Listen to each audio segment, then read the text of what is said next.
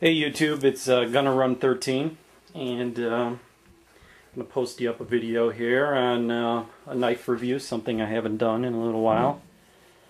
You know, a lot of the videos I put up, I do want to do a lot of reviews and trying out different pieces of equipment, and this includes knives, which I am a big fan of different blades too, which you'll see throughout a lot of my videos, especially when I start doing a lot of outdoor videos, you know, getting into some bushcrafting and stuff like that. But, you know, I'll start going over a lot of my blades and what I like to use. So I'm going to do a knife review today on the knife you see in front of you. And this is a fine product by Gerber, Legendary Blades. You know, some of my other videos you've seen before, I've discussed Gerber products before. I do like a lot of Gerber products. I do hate some Gerber products. As far as their knives go, you know, you want to look for some of their better designs. And, you know, I'm a fan of their knives that are actually made in the United States. And this is one of them right here. Now, you see they have a knife that I think came prior to this, and that was, no, actually it came after, and that's the Gerber Prodigy, which is a smaller version of this. But this is actually called the Gerber LMF II. And the Gerber LMF II, the full design of the blade, the whole design length of the blade and everything we'll go over.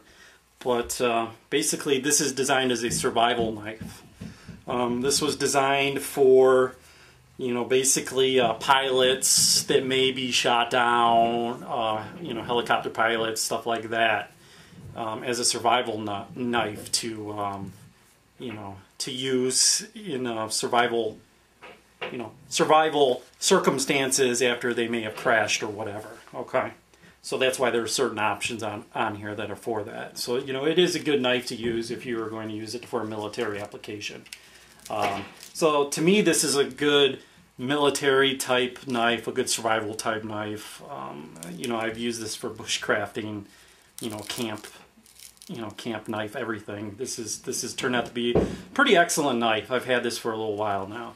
They come in multiple colors. First off, they come in all black. They come in an OD green. And they come in this coyote brown. There are 3 different models or names that you'll see with this particular knife out there, you know, and one is the infantry knife, and the other is the survival knife, and also an ASEC knife, but they're all pretty much the same thing, to be honest with you. There's not really much difference in there. So we'll go ahead and remove the blade itself, kind of go over the sheath. The sheath is an excellent sheath for a knife. Very strong, durable. Got all your MOLLE attachments right here. Double stitching, very thick, very good feel to it. You know, very heavy duty knife sheath. Very happy with this. It's got good lock retention. You don't even need the straps for that, but you know, I would recommend using it. It also comes in right here with a built-in sharpener. You just insert the knife into that, and actually, which I'll show you in a little bit, show you how that works. I don't want to spend too much time on the sheath because I just want to do a quick review on this. But there's a very nice sheath as far as knives go.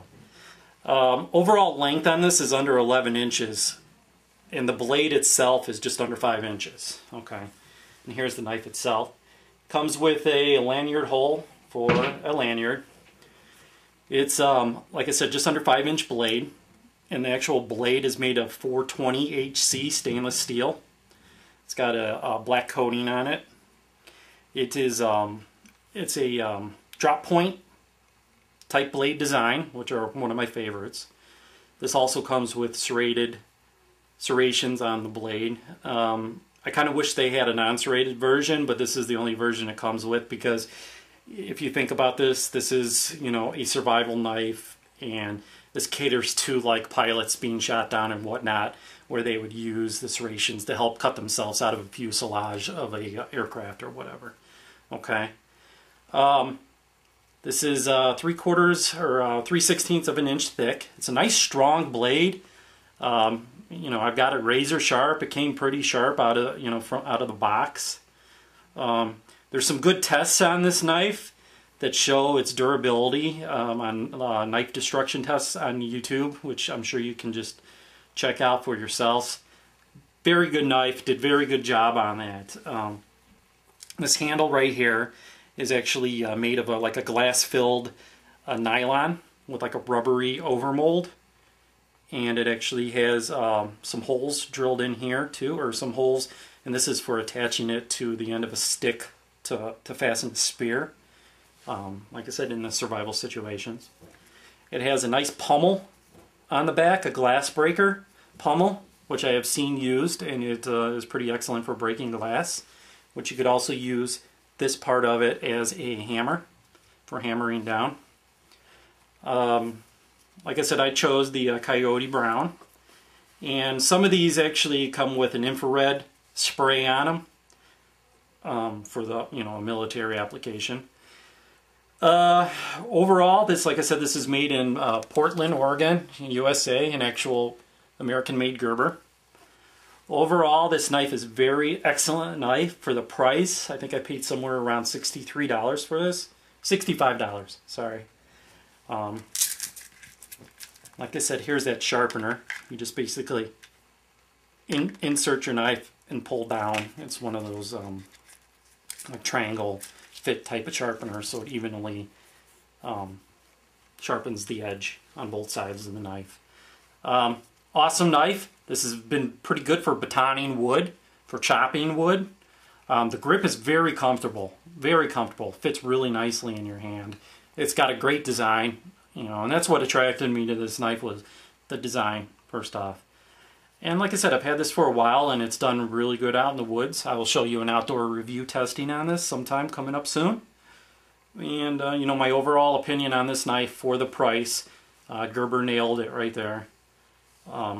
This is a full tang design, even though technically the tang stops right about there. There is a small rubber gap in between here, and that is to protect yourself from when you're cutting through fuselages, that you do not have a full connection to a live wire and you electrocute yourself.